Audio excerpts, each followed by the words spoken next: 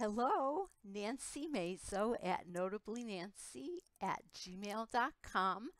Welcome to my YouTube channel, and I want to say Happy New Year 2020. And what I want to talk about today is maybe it's 2020 and you are thinking about a new career in ESL online teaching.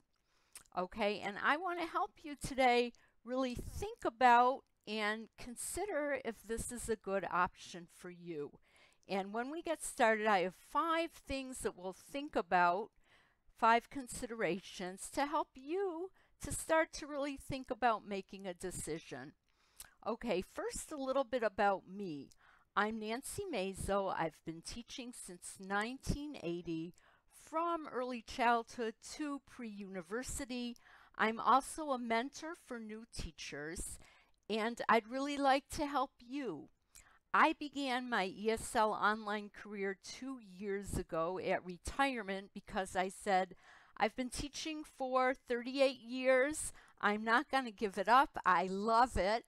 And how can I continue teaching in a way that works for me, my family, my schedule?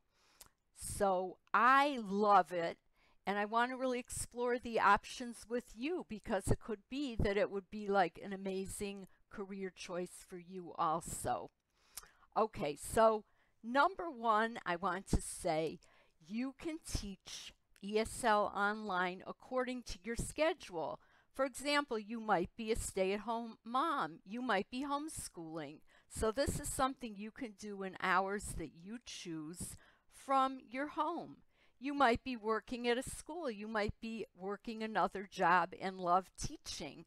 So you could do this within the context of what you're already doing, or you could do it full time. But I do want to say, because I'm really for honest reporting, that it wouldn't be a realistic expectation to think that you're going to get hired, drop everything, and work in this full time. It does take time to get regular students, and it takes time to work up to a regular schedule if that's what you decide you want to do.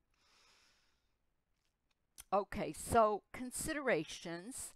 Number 1, do you have a BA? Are you an American or Canadian citizen, or you have permission to work in the US or Canada, and with relevant teaching experience? Now, what I want you to know is for the company I work for, your teaching experience does not need to be formal. It could be informal. Maybe you have a church group of kids that you mentor, or maybe you're doing homeschooling. All that counts toward your experience. Okay. Number 2 is, in order to run whatever platform that your company is running, you need your computer to be up to certain specifications. And I'm not going to go into what those specifications are now, but we will cover that in later videos. But you have to kind of think, if you have like an old computer and you're interested in going into this, you would have to know that it would be an investment on your part to upgrade your computers, your headsets, your cameras, everything you need so that you can run the platform. Okay, next, do you have time to go through the hiring process and get prepared and prepare your materials? Now, I've seen information out there that says like, oh, start this, you don't need to prepare, you don't need to do anything, just jump in, the lessons are made for you. Okay, X, not true. I'm a teacher with tons of experience, but in order to be prepared, you have to realize that you are going to spend some time getting ready and preparing, especially through the hiring process. For my company, there are interviews, there are walkthroughs, there are demo lessons, and it takes time to feel ready and prepare for that. So just have in your mind that you will need time. It's not like you jump on the camera and you're ready. Okay, lastly, think about if you have a spot in your home that you can dedicate to this. You don't need it. Some teachers set up and take it down every day on their dining room table, but if you'll be doing it long term, it's great if you have a little corner. In videos that come up, I'll show you my little corner. You wouldn't believe how small it is. People do it in their laundry room. People do it in a walk-in closet.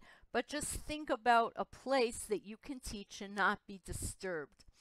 So let's go over again what the considerations are.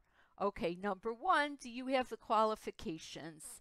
Number two, are you willing to upgrade your equipment if your equipment's not upgraded? Okay, do you have time to go through the hiring process and prepare materials and really feel like you're ready?